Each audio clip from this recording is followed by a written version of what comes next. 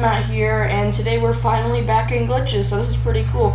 And to prove to you that these glitches still work, I'm using that new gun that just came out today. Anyways, you just want to go to that location I showed you on the map, and you just want to double jump, and then use your hover, and then you land down there, and it's a really easy glitch, and I'm surprised it hasn't been patched. It's been here since the beginning of the game, I guess. Yeah, all these glitches have, but like that one's been known for a while, and you can double jump over there, and that's pretty much it for that one.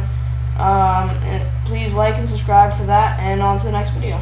So for this one, it's just a really simple little, kind of hiding one. And basically, all you want to do is you want to come to this location on the map, and you just want to double jump. You just want to jump into here, and then once you do that, you just want to line yourself up to the wall, and you want to go back a little bit because there's a little barrier that you'll bonk into. You want to pull out your exo hover. Your spike drone.